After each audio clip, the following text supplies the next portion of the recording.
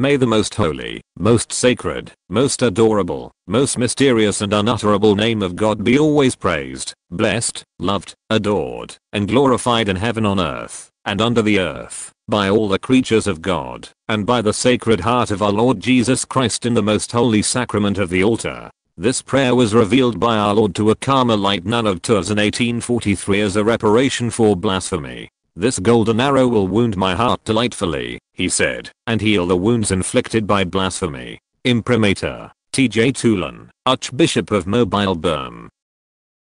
Take the Word of God with you anywhere with our free Catholic apps and resources. Get them now at missaldaily.com.